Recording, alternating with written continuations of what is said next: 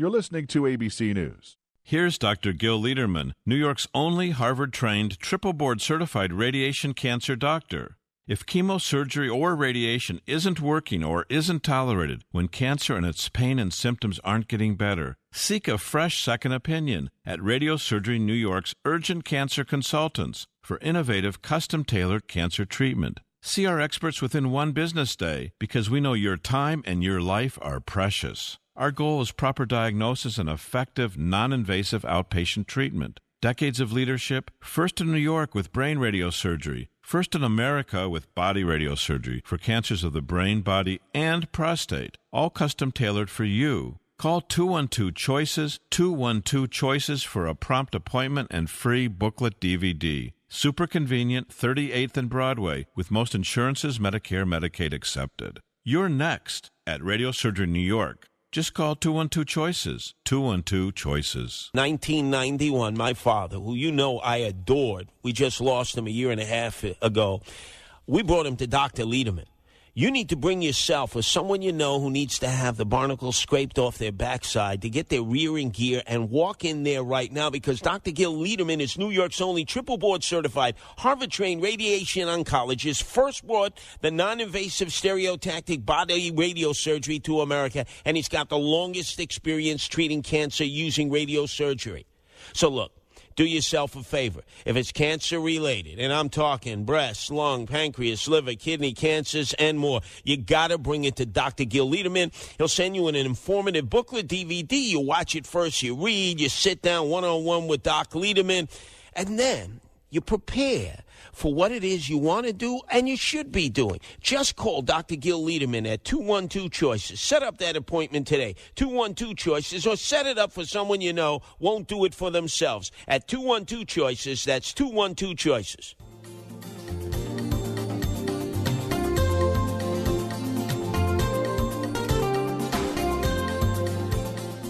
Welcome, everybody. It's the Radiosurgery Show with Dr. Gil Lederman, MD. New York's only Harvard-trained, triple-board certified radiation oncologist who brings you the latest cancer treatment news, interviewing world-renowned cancer experts, delving to special cases, and, of course, answering your questions. I'm Rob Redstone, broadcasting from the WABC studios in the heart of New York City. And now, please welcome Dr. Lederman. Hi, good morning. Hope you're up and ready for another day, hopefully getting warmer as the weather changes here in New York. I'm Dr. Gil Lederman, M.D., medical doctor, not cockamamie doctor. I hope not. We work at Radiosurgery New York, which is at 1384 Broadway and 38th Street. We're right in the heart of New York by Macy's and Times Square, so it's easy to get to, a spacious, modern cancer treatment center. These are the questions people often ask, so that's why I'm talking about them this morning. A private cancer center means that we work for you. It's not sponsored by a drug company that's giving us tens of millions of dollars in exchange of drug protocols that we're supposed to push and may not even be that effective or may not be effective at all, as we'll see in the program today. We're going to be talking about some of those drug protocols and how the expectations of them are so low. Even their doctors want to try to have a improved level of expectations. But a private cancer center means we try to find the best cancer treatment for you. So it's not sponsored by drug companies. There's no hidden hands or hidden dollars coming in pushing patients to get chemo or something they don't want. We just had a patient, which we'll talk about during the program too, a woman with pancreas cancer, had metastatic pancreas cancer, stage 4. It started in the pancreas, got in the bloodstream, and went to the liver. And she went to different cancer hospitals and other hospitals. She's adamant against receiving chemotherapy. And everywhere she went, she saw chemo doctors. And you can imagine chemo doctors kind of sometimes see the world like hammers see nails. And she just couldn't get any other options until she called us yesterday. So I told her, no, we're not bait and switch. We talk about all the options, and there are other options that are very effective. This woman had a 9-centimeter mass in the liver. it was secondary to pancreas cancer. So the cancer started in the pancreas. It got in the bloodstream, often for pancreas cancer. The next step is the liver. And this woman is suffering from that metastasis because it's so big and so critically located. So that's the beauty of radiosurgery, whether it's in the pancreas or the liver or the lung or the bone or the brain or the kidney or the prostate or the lymph nodes. We're able to target the cancer. We were the first ones in America to do stereotactic body radiosurgery, and we brought this technology here because there were so many patients like her that were suffering from a particular site or having bleeding, and we know that if we focus the beam on the cancer and try to avoid the healthy tissues, we can dial up the dose, which means you can make the dose higher, more effective. And we know there's radiobiologic or scientific principles that say that if you increase the dose, you can give fewer treatments and you have increased effectiveness. For example, in lung cancer, where standard radiation will have an effectiveness rate of about 50%, we're at about 90%.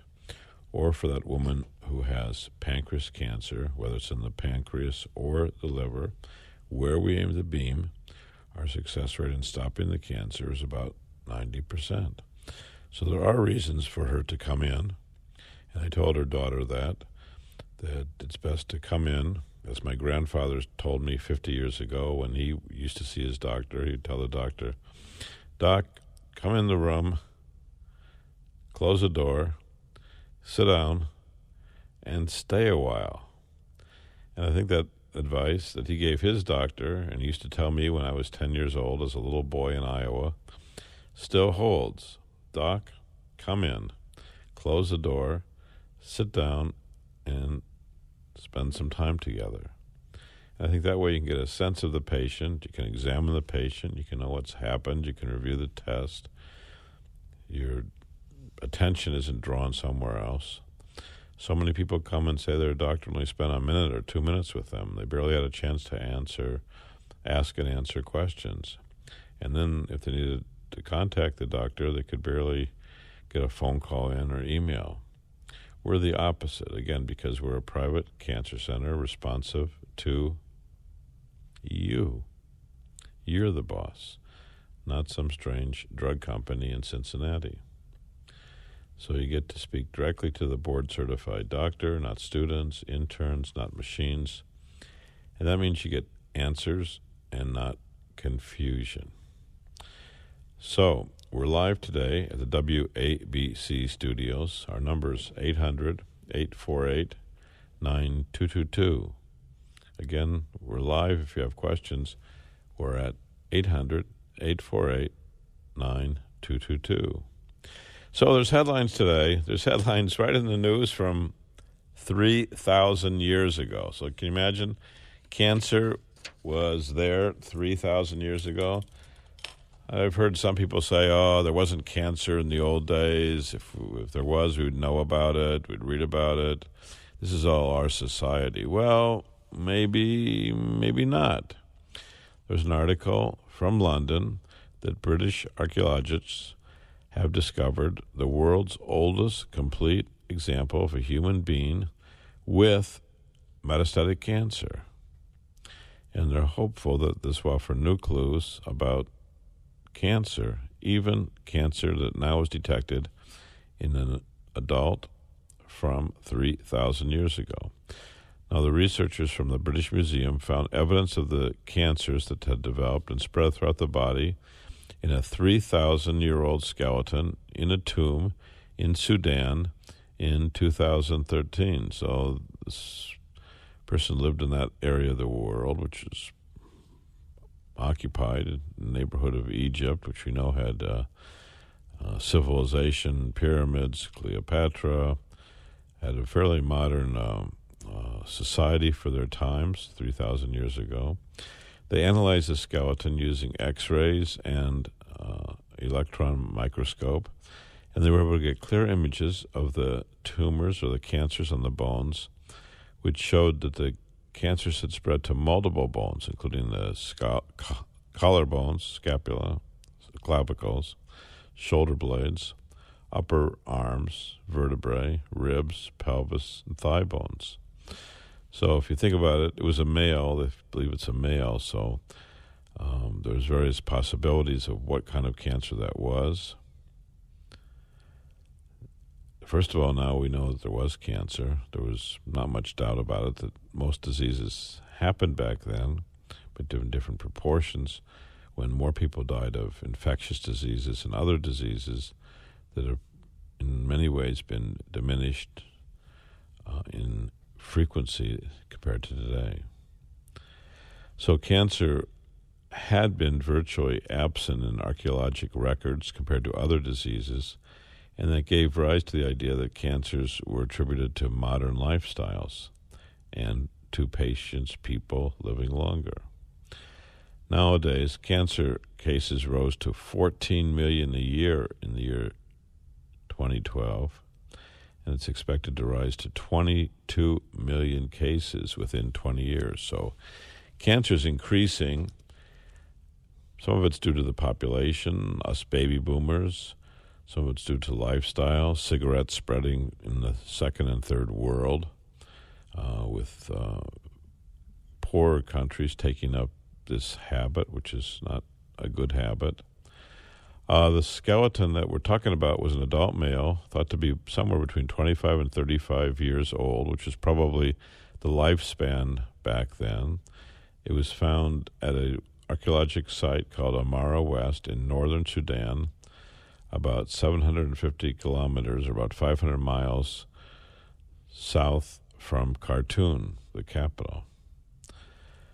The researchers could only speculate what may have caused the young man's cancer. Some said it might have been environmental, like smoke from wood fires, or genetic factors, or an infectious disease like schistosomiasis, which is a parasite, and that can cause chronic inflammation of the bladder and cancer. Still does. So the headline news from 3,000 years ago, cancer was here then, still here. We're fighting it. Actually, in many ways, the survival is improving. Let's keep fighting. If it's due to smoking, that's a great reason to stop smoking. If you have questions, call us at the WABC studios. We are at 800-848-9222. So, we had a patient come in this week, more than one, of course. This gentleman's 58. He's a photographer. He's one of the photographers you see outside the museums in New York. He takes pictures of New York and sells them to tourists, American and overseas tourists. And he's outside a lot selling these photographs. And guess what? What would you think happens to someone who's very fair-complected, blue eyes, very pale skin? Yes, he developed a skin cancer from all that sun exposure. So he had a skin cancer in his cheek. He was seen by an assistant to the physician, not a physician, who did a scraping, and he was diagnosed with squamous cancer, which is one of the main cancers of the skin. And he's worried about it. He was actually diagnosed 2 years ago and thought he'd scrape it and that would be it. But the problem with scraping is scraping leaves the roots of the cancer there, and now 2 years later it's just growing back. And obviously in the face, when it grows back, it can cause deformity. And surgery, which is a common treatment for skin cancers, can cause even more of a deformity. Often Mohs, M-O-H'(S), Mohs surgery is used, which takes multiple layers until there's no more cancer cells to try to get the last cancer cell surgically. But that often leads to great deformities and a great amount of tissue lost. So this man heard about our program, both our radiation program and our radio program, and decided to come in. I examined him, took a history. We identified the area. We got the pathology and offered treatment to try to cure him. Cure means, in this case, that we treat the cancer so it never comes back. So we're going to try to cure him in a way that keeps him intact. And we often say that skin cancers in the face area, especially around the eyes, nose, mouth,